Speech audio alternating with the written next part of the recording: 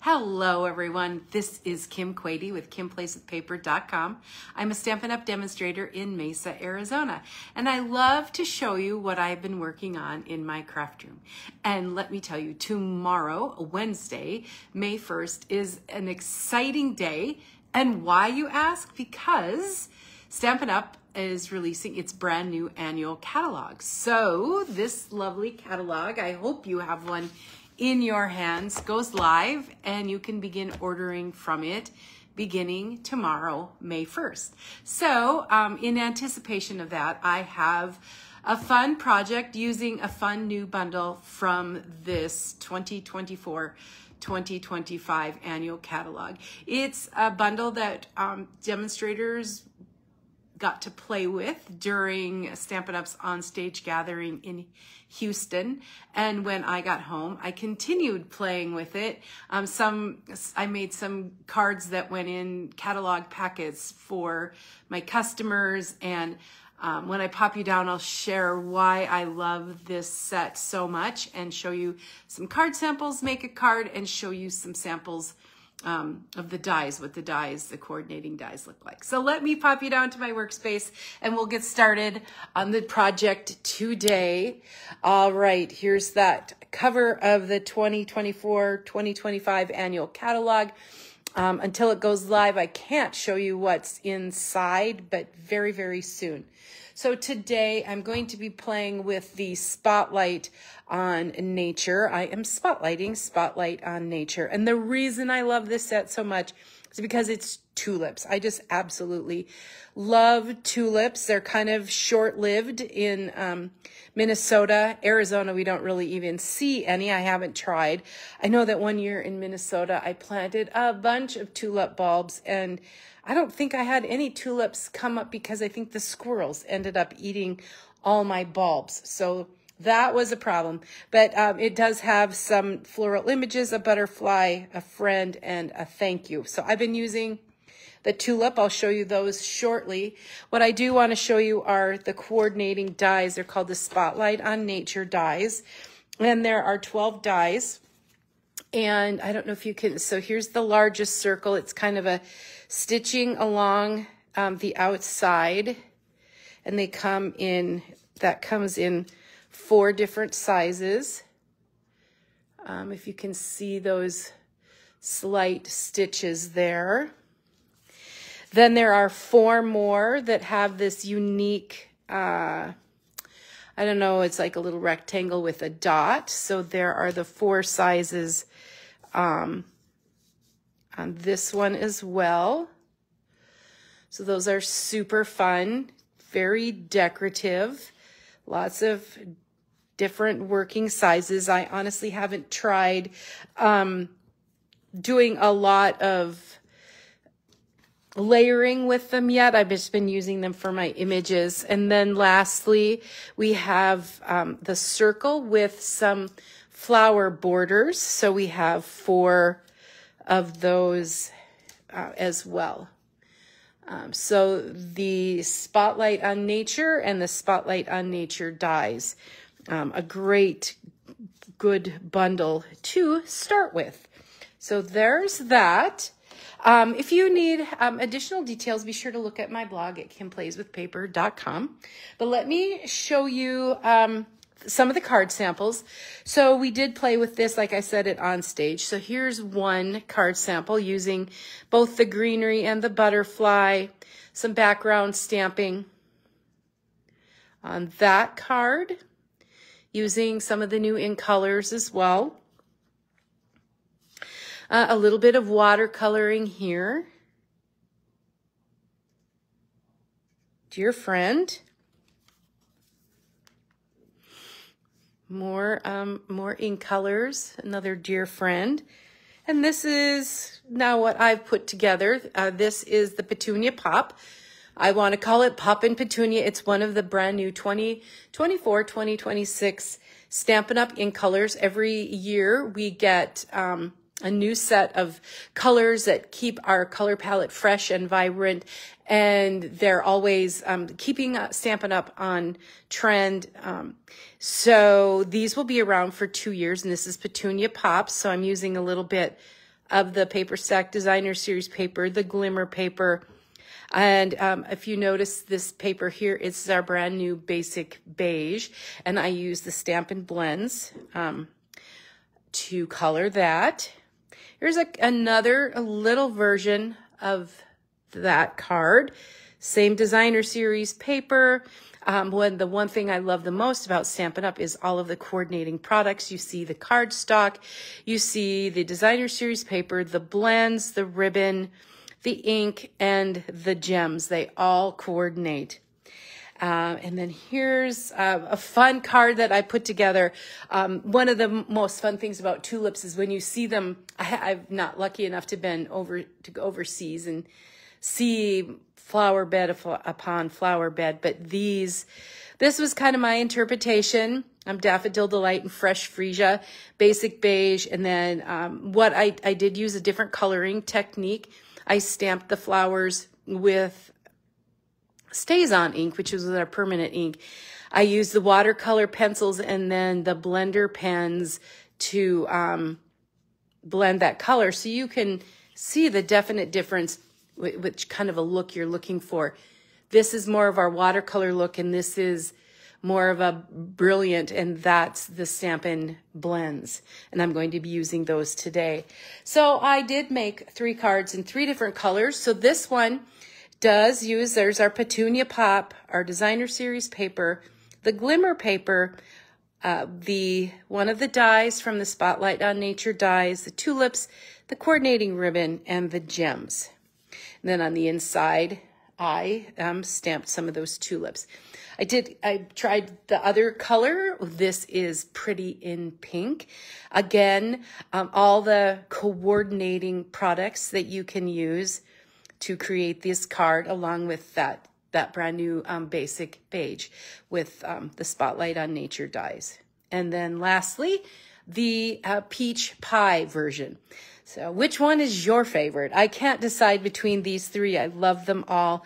And they're just so very easy to make. And so we're going to make one of those today. I do have a Petunia Pop card base. This is 8.5 by 5.5, scored at 4 1/4 and folded. Use a little bone folder to give that a good crease. I have my basic beige 5 1/4 by 4. This circle from the Spotlight on Nature dies, and that one measures about 3.5 in diameter. Then the paper stack, the Petunia Pop, 5 1/4 by 3/4 inches, and then finally the little Glimmer is 5 1/4 by about 1/4. So that should work. So let's go ahead and put this together. I just put some adhesive on the back of that Designer Series paper piece. I'm going to get it as straight as I can on the edge here. Perfect. And then I'll have some glue dots and put a couple of glue dots on the back side of this Glimmer paper. One on the top, one on the bottom, and one in the middle, and just snuggle that up next door to that. And then we're basically all ready to go. I think what I want to do, though, is stamp the little thank you in our Petunia Pop in the bottom right-hand corner before I actually adhere it to the card. So let's go ahead and do that. Just a tap, tap, tap on that really fresh ink pad. And I always like to try one on the grid paper to make sure that I have the right amount of ink and that it looks good and it's fairly straight. So just a little tap, tap, tap down here in that corner. So very pretty. All right. We'll use a little bit of adhesive to adhere that to the front of our Petunia Pop card base. And And here we go, right on the front as such. All right, then we need to do a little bit of stamping on our circle. I am going to be using the Memento ink. That's what we use when we're going to be using our Stampin' Blends. So I will, and when the stamp's a little larger like this, I try to stamp from above so I can move the ink pad around on the stamp to get the coverage that I need. And of course, the whole flower is not going to fit on here, so I'm just going to frame that in that little piece right here. And then we'll get our Stampin' Blends out. And I did not color one ahead, so I'm just going to color this while I talk. This is the light old olive. And again, just a reminder, you do want to use the Memento ink when you are using your Stampin' Blends. The Stampin' Blends come in a light and a dark, and when you see me use the Petunia Pop, I'll show you some blending technique, but right now I am just coloring. You can color, you can blend.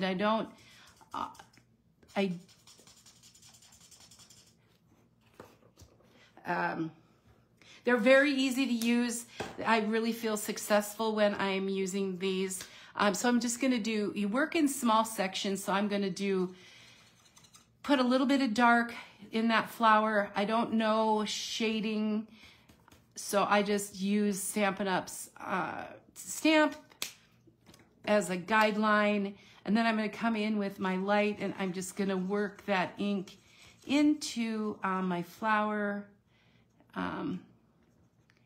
and just get that all colored in.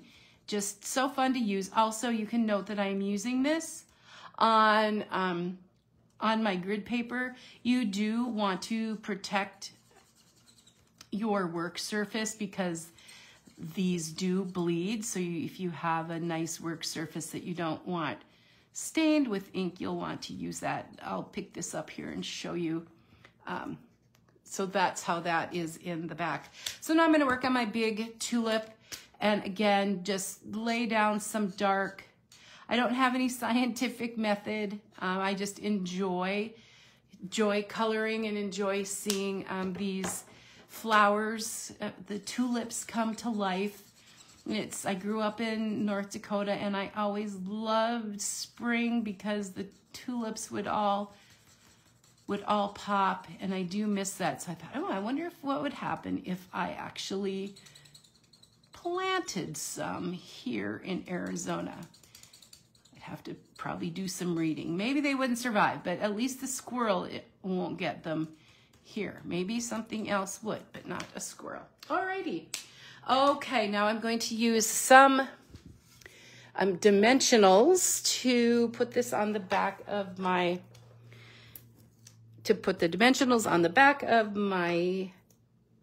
colored flower piece and pop it up on my card front. And I can put that kind of wherever I like. We need some ribbon. So this is the Petunia Pop bordered ribbon. There's one for each in color. So as a demonstrator, I was able to, let's tie a bow. Some of them I'm just tying a knot.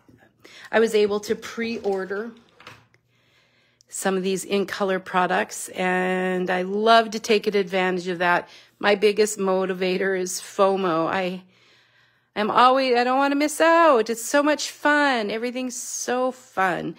And if you feel the same way, talk to me about becoming a demonstrator. There's a great join special that starts May 1st that helps you grab these in colors. It's one of the best offers we've had for product in a long time. And I'm going to grab a glue dot, put it on the back of that knot, and position it on my card. Trim off the excess there. Poke that little guy out. I do want to clean off my stamp. There's my chamois. And get that stamp cleaned off. I also used the StazOn here and didn't use the StazOn cleaner, so it will be fine.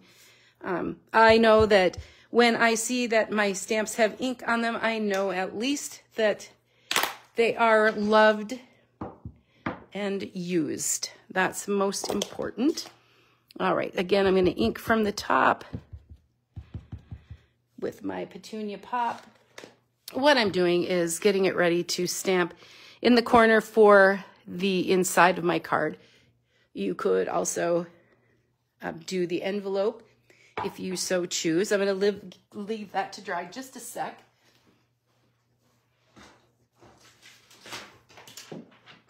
Because we're going to need some jewels, and I left them at the other side of the table. I've been working on all kinds of different card samples. I hope you're liking this one. Again, if you need a refresher on the measurements, check with kimplayswithpaper.com on my blog. I'm happy to answer any questions, help you place an order. There we go. And then we do need the jewels. And you can tell I have 2 packages, and I'm going to use the Petunia Pop ones here, a big one, and grab that little guy, and why not a big one, and put it right there. So there we have it, using the Spotlight on Nature stamp set from Stampin' Up's brand new annual catalog, available for purchase May 1st, along with the Spotlight Nature dies. So I hope you love my tulips. I love my tulips. I want to try them in every color. But if you have any questions, please let me know. Thanks so much for watching, everyone. Love all your comments and likes and loves. And until next time, happy stamping. Bye-bye.